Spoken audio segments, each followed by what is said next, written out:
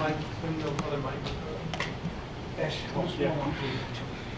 I got started in this because I wrote a great circle program to find out how far.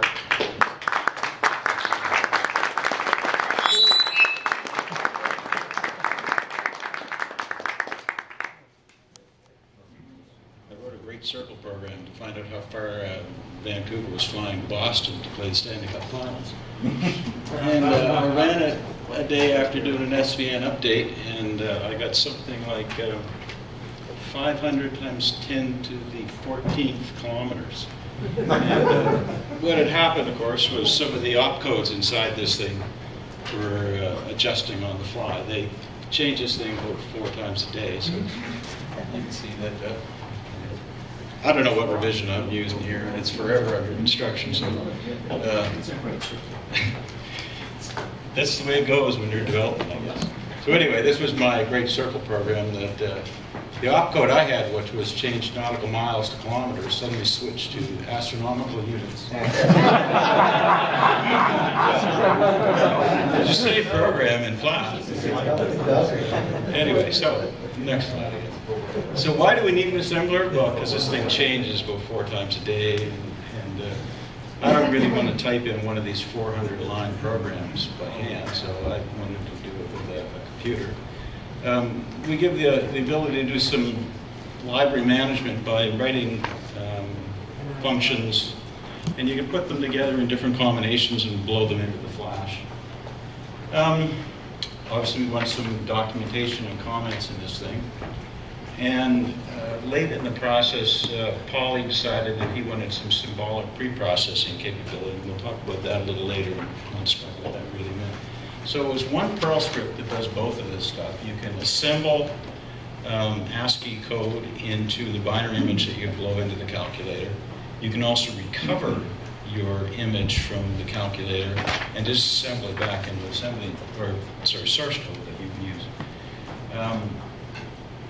Yeah, let's go on. It's written in Perl because I'm a hardware ASIC guy and we use Perl, so all you Java people, maybe I'll get around to doing that someday. There is a Windows version as well, compiled from the Perl. It's big and it's clunky, but it does have the same features. But you don't need a Perl package, which is maybe a couple 100 megabytes on your computer if you don't ever use Perl. Anyway, so this is a simple little ASCII script, and ironically on the museum in the last 2 weeks, mod was a big topic for some reason. And I'm afraid it was me that brought the mod thing up several months ago and kind of got some of the opcodes changed in the machine. This is a real mod in my terms, which is normalized between 0 and the modulus, not the remainder that's actually in the machine. So this thing does a modulus and comes back to the real. It doesn't matter what the program does, it's just a little example of what goes into the assembler. So you would write this in your editor. We can put a couple of doohickeys in here to make it a little easier to see where some of your things are. You can obviously put comments in here.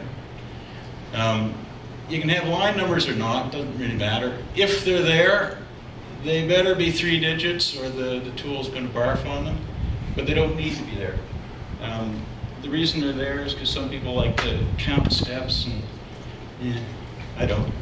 So an example of the thing being run, in this case I've got the compiled Windows executable version. This is the source code we're going to fire into the thing, and we get a binary image out the back. This thing tells you a bit about what's going on.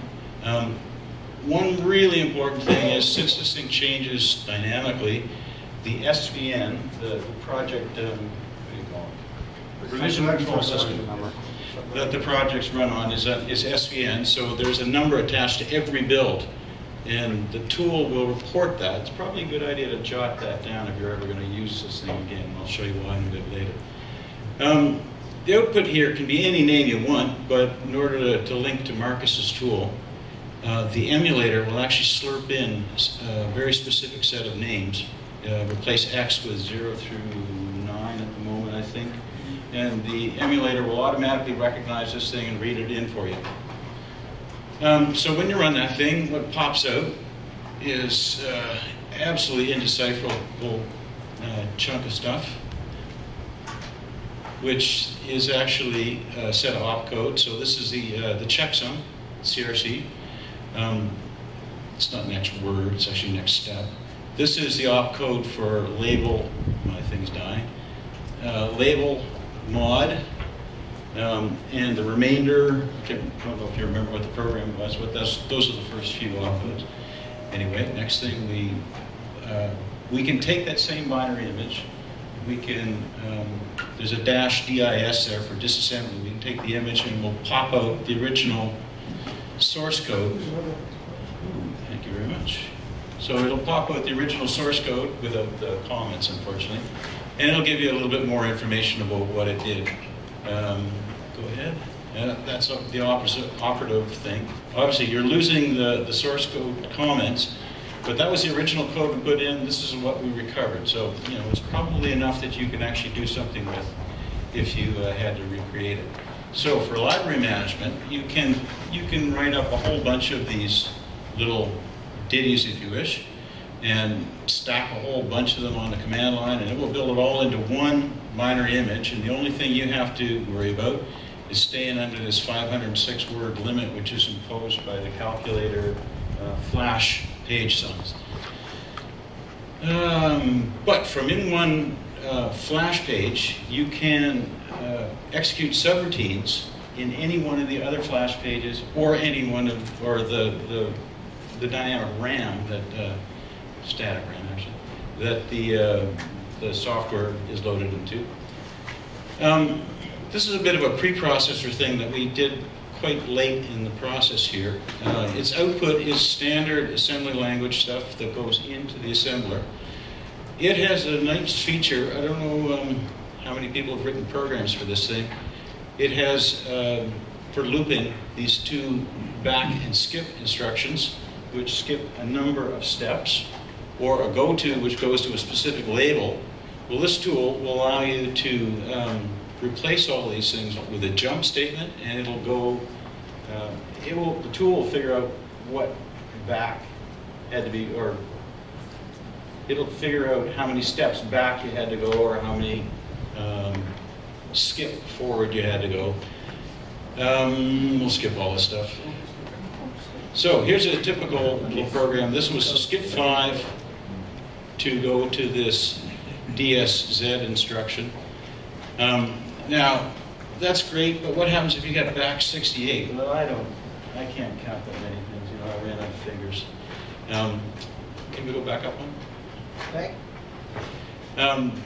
Most people would have done a label for these things. Labels actually consume more space in some cases. Go ahead. Now, here's the other problem. What happens if you suddenly have to stick another statement in here? Your skip 5 now is broken because it's going to end up there. Well, this new tool, I think we can go ahead. This new tool allows you to replace what would have been a skip 5, I think it was there, with this, what do I call that? A pseudo instruction and an ASCII label.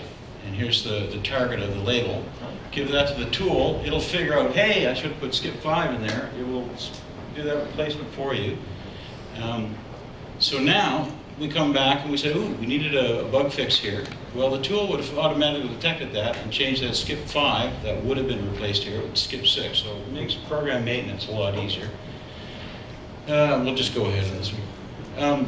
This was another feature that Paulie wanted. He wanted to be able to put easier way to put ASCII strings in the assembler.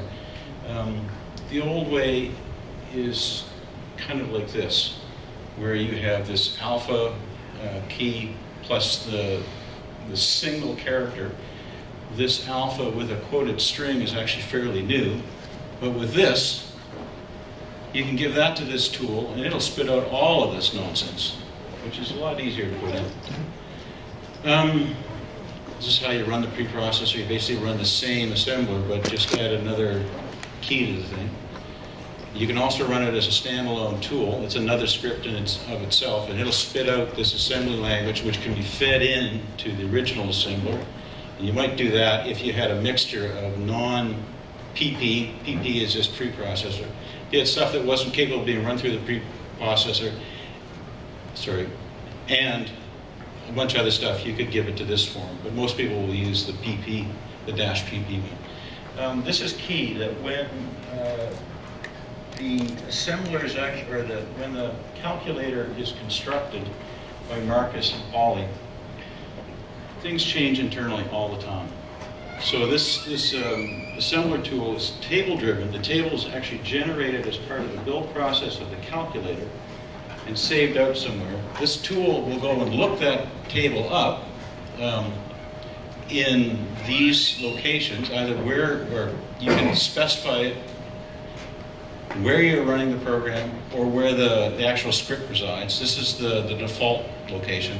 There are reasons to use the other one, and I'll show you that in just a second. But I'm being done really quickly.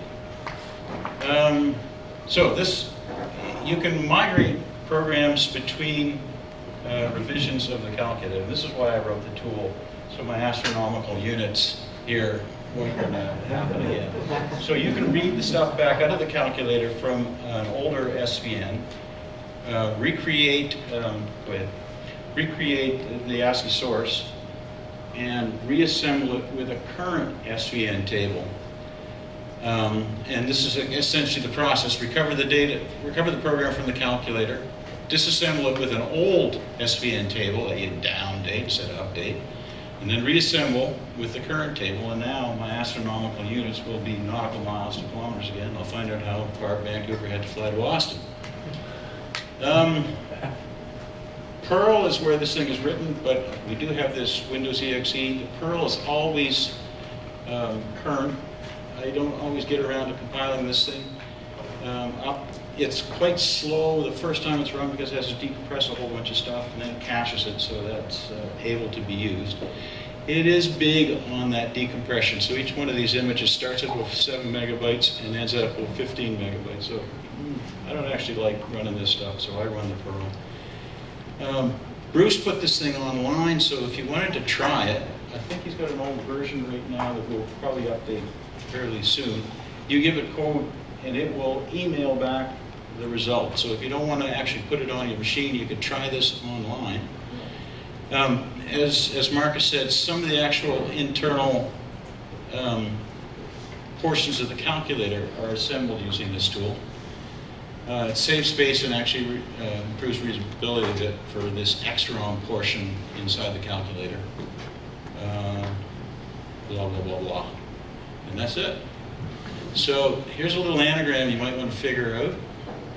But for me, this thing spews revisions about 15 times a day. So actually, if you want, the answer is written over there in red. So you'll have to find that for yourself. I can't read it here. That's it. Thanks a lot.